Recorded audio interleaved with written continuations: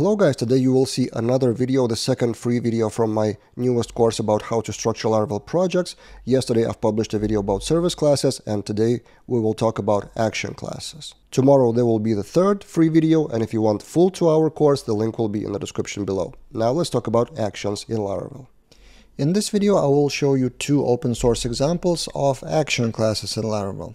One example is from open source project called Lara Streamers by Christoph Rumpel, and to approve the stream from user, from what I understand, it has approve stream action with handle, and it just basically approves the stream. So updates to approved add now with handling some more data, artisan call, import, stuff like that. So one class, one method to handle one action. And that action is called, from interestingly, a controller with also one method.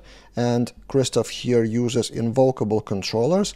So there's approve stream controller with invoke method, and that action class is initialized in the controller method here. So there's interestingly approve stream controller, and if we go to that subfolder of app HTTP controllers, there's also reject stream controller, which has another action of reject stream action. So this is another way to structure the actions. In general, it's totally personal preference again. As we've been talking throughout this course, you could have one controller of stream controller with two methods, approve and reject, and you can create one service class, for example, of stream service with two methods, approve and reject.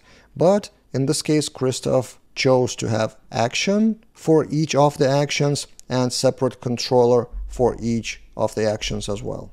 Another similar example comes from frag from Spati, frag.dev, the website, and there's also approve link action. That link approval is done with execute method, and notice that the method is different. Execute, in Christoph's case, the method name is handle. That's again your personal preference. And within the execute, the link is approved, the mail is sent, and also some update is happening and clearing the cache. And that approve link action class is called from the controller of link approval, and also approve link action is auto-resolved if you type hint it in the controller method. So again, you could structure that as service like link service and then have a method of approve link, reject link, or something like that. But some people prefer to use actions for specific actions with only one method inside of each class.